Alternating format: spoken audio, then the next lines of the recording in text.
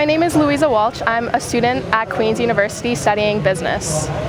I'm so thankful to be here at the Development Dialogue. I've seen so many inspiring things over these past 5 days. I can't believe how much I've seen. One of my favorite things that we went to was the farm ponds. Coming from an agricultural background myself, I was so inspired that the Deshpande Foundation was able to increase the profits for farmers by 3- or 4-fold.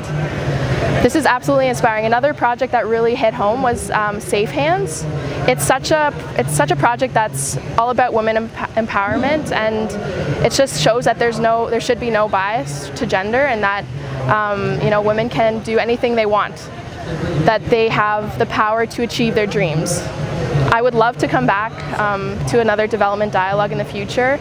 Like I said, I'm so inspired. I can't believe all I've seen over these past 5 days.